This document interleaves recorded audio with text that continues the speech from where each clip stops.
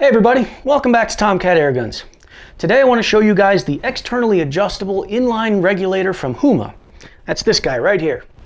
Before I get into it though, I want to invite you guys to hit that like, share, and subscribe buttons, do all those things that helps my channel grow, and I thank you very much for that. Also, don't forget, I'm on Airgun 101, so you can head on over to the 101 to check out my other videos, as well as videos from shooters from all over the world. So, the inline regulator, what does it do? Well, it takes the pressure from this, your supply bottle, which is filled to, in this case, 4,500 PSI. I've got a rifle here that if I filled to 4,500 PSI, I've overfilled it. It could be dangerous. I don't want to do that. So the regulator just gates that down to a certain specific spot, which I choose, and it fills my gun to the same pressure all the time. Now the nice thing about the externally adjustable regulator is after I bleed the line, it's important to bleed it first, I can just twist it and these two pieces right here move around and you can lower the pressure a little bit, you can raise it up, you can kind of play with that to get the pressure that you want. The old system, the old Huma inline regulator, there was a set screw right in here. This is that little flat blade looking piece right here. And you'd have to bleed everything out and then take this out of your system, adjust this just a little bit, put it all back together, try it out to see if it's where you want it, and repeat and rinse and repeat and rinse and, and until you got it just where you wanted it. Pros and cons? Well, the nice thing is this is kind of buried in there, so once you got your pressure set, that's it. You're not going to bump it, you're not going to do anything. The downside to it is, if you wanted to change your pressure, you're going to be wasting a lot of air during the setup process, getting this thing just right. And the smallest little bit of movement makes a big difference on this guy. This one here, I'll take it apart and I'll show you. It's got that same set screw. And that comes into play when you are maxing this out. And this maxes out at 250. In order to do that, from the factory, they have it set a little bit lower. You've got to break it apart. It's a little C-clip, with the two pins on it. So you'll have to take that out, and you'll have to take out the Bellevue washers. They look like normal washers, except they got a little curve in them. You have to take those out, restack them, put everything back in. I did it to mine. It's really not that hard. You just take your time, read the directions. By the way, the directions are online. They do leave a little bit to be desired. Like I was saying though, you restack your Bellevue washers. Right in there is the little C-clip.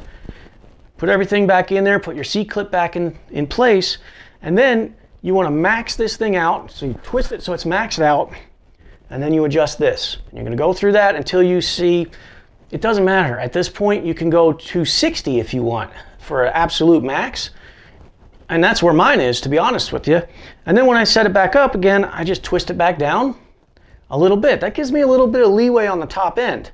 I'll get to that in a minute as well. So I just want a little bit of twist down to hit that 250 mark every time. Now you guys can see I'm kind of, turning this hard. There's a little set screw right in here, a standard set screw hex head right in here, which adjusts the tension, the twisting force required to set this up. Once I get mine set, the chances of me moving it around are pretty slim, but I still want to have that option. So I tightened mine up pretty good. I don't want it to get bumped. When it came to me, when I originally took it out of the box, it was nice and smooth and nice and easy to turn. But I just want mine to lock in place a little bit. So as I stated, this is an inline Huma regulator. And with me, I've got it truly in line, but this is a DIN fitting, a DIN. So you'll find those on scuba tanks. You'll find them on a lot of airgun filling bottles have a DIN fitting. This is the Omega Patriot, and it's got a Foster fitting as a discharge. So I wasn't really about to take this all the way down to an 1/8 BSPP fitting and screw it in here, because that's a lot of strain on those tiny little threads. Also, I thought about, I could put a female fitting on the end of this, but again, that's a lot of strain, potential strain on this fitting. So I decided to just stick with the line and really put it in line. I got a shoelace on either side, And that allows me a couple different things. One, it's kind of clumsy. It clunks around. Sometimes it falls off the table. You know, it is a little clunky and a little hard to deal with that way. But it allows me to take it out of the system when I need to refill. When it comes to regulators, you can't flow air backwards through them. That's why I've got this piece of blue tape with the arrow on here to remind me, hey, air goes this way.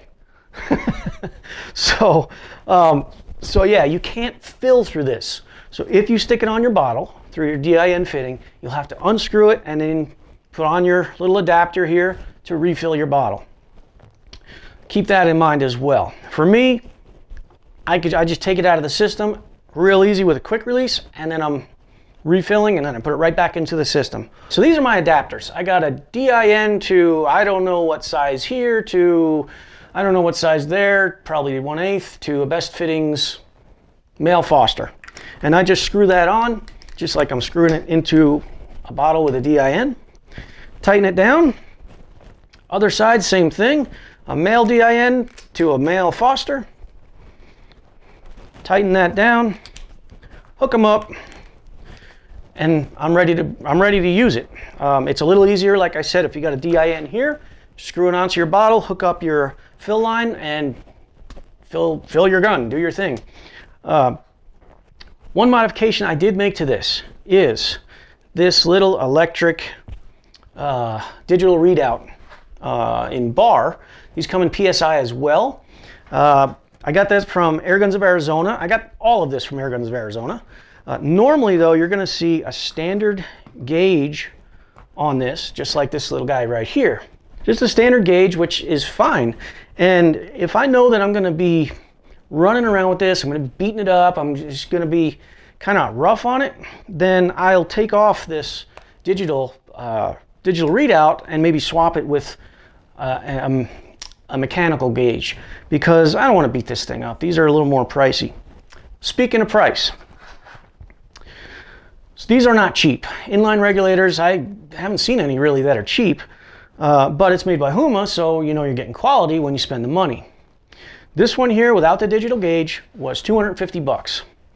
So I know that's a lot of money, and especially if you just drop 700 bucks on a tank, now you're like, oh man, now another 250 bucks for a regulator.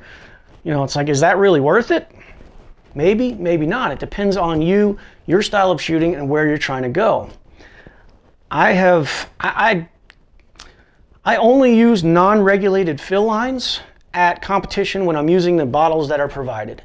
At home, in my practice, in my training, I'm always filling through a regulated bottle. Sorry, through a regulated line.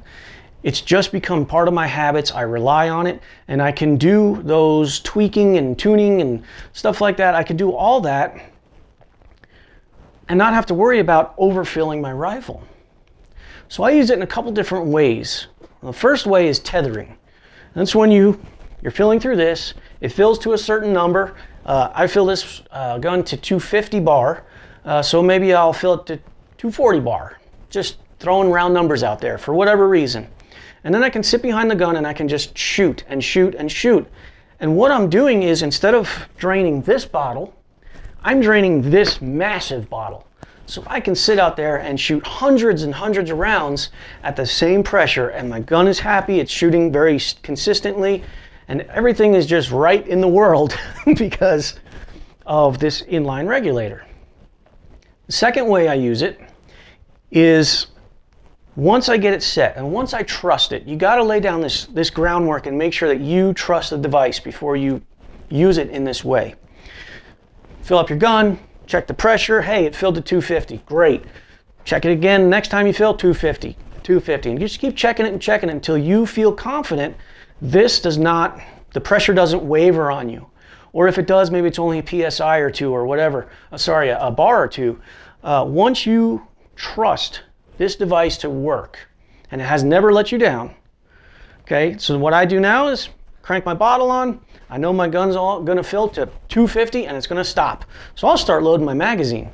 So it allows me to just do other things. I'm not worried about overfilling the gun. And I really like that from a safety standpoint.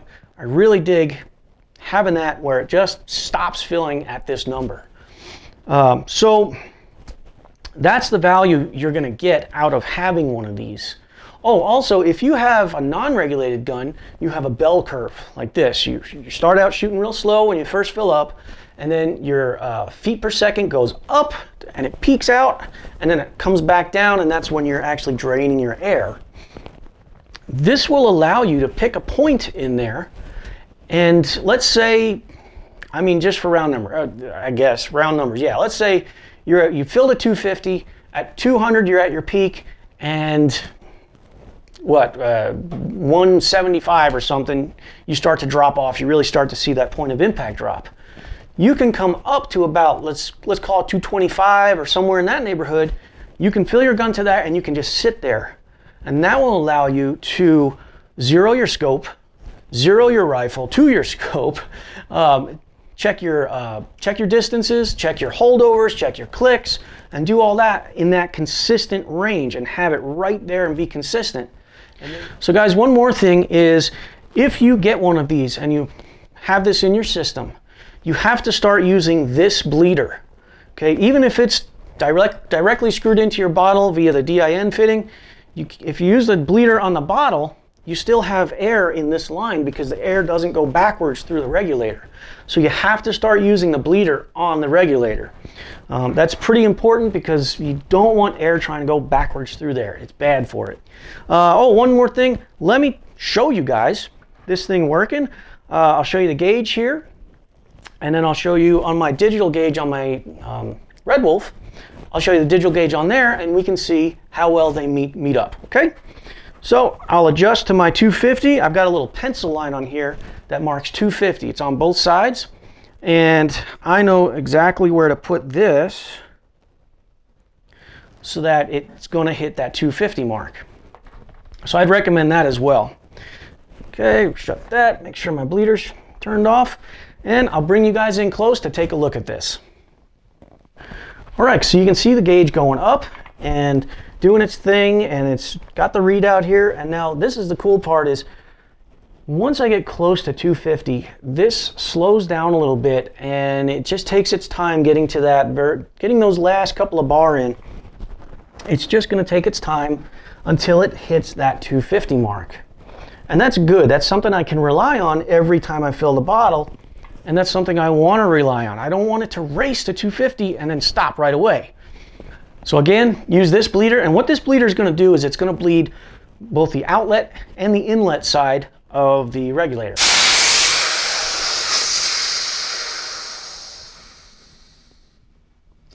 There you go. No air in this, no air in that. So guys, that's pretty much all I've got for you for this video. It's an inline regulator. That's all it does is regulate air going to your rifle. And the externally adjustable part, I think that's really handy to have. I'm glad I upgraded. And they don't actually sell this model anymore. This has been discontinued, so this is the only option out there. $250, is it worth it? Well, I've used this equipment to get a bunch of these. So, in my opinion, it is worth it. It is worth it for the safety aspect, it's worth it for the training aspect, and to learn every little detail about your rifle. But that's my opinion. Of course, it's your choice to make if this is going to fit into your setup or not. So that's all I've got for you today, guys. As always, thanks for watching, and happy shooting.